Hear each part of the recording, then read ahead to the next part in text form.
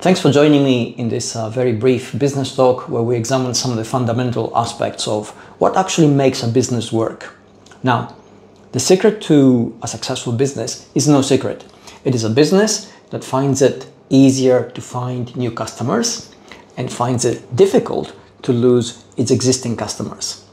If it succeeds in that, basically, it continues to grow its market share. It gets a bigger and bigger share of the pie, and it also finds new customers all the time. So it's growing its income, its resources at a lower cost. It's difficult for a business to do that. It's difficult because most of the time we commodify what we do. We make ourselves follow competition. We become indistinguishable from everybody else around us. We give very little reason to our customers to become truly our customers beyond convenience and price, and sometimes proximity, which comes under the label of convenience. I know that you know that we all live in the same world. We all experience the same pressures on business. Operating costs are going up. Customers are more difficult to satisfy. Just doing business is becoming harder because of the complexities around us. It's becoming almost impossible to foresee the future.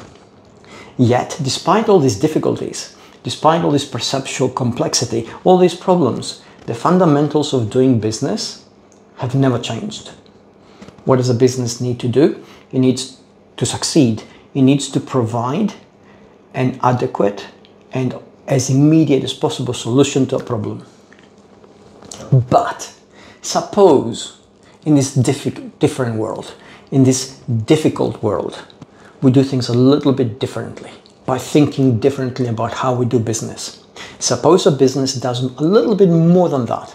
So instead of just providing an immediate and accessible solution to a problem at a good cost, obviously, to the customer, suppose it attempts to provide as complete a solution to their problem and their need as possible. And I'm going to give you two examples on this to show you how this can be done.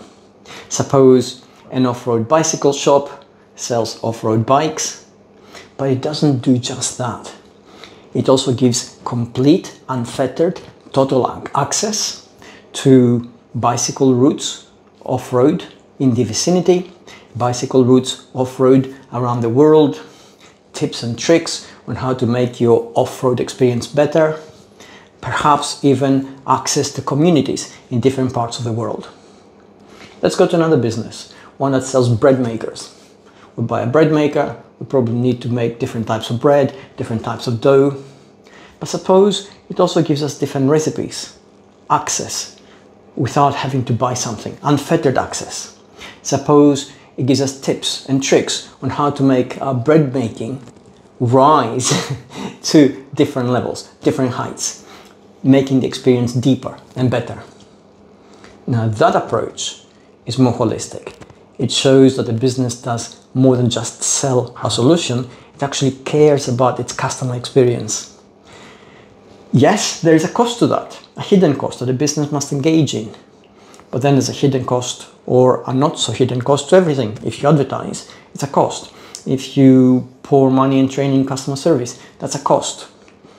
So by going that extra mile and making it part of your DNA as a business, you're making it easier to retain the customers you have and to find new ones at a lower cost to you. And if you do that, then your business is more likely to succeed. But more than that, it becomes a more fulfilling experience for you as a business person. It becomes a more fulfilling experience for your customers. And that changes pretty much everything. And that's worth trying. I hope this helps. I hope this gives you the willingness to rethink some of the things which you're doing if you're not going down that path, and find new ways of basically becoming that unique, amazing business people love doing business with. Let me know in the comments below how you found this. Take care of yourselves. Until next time.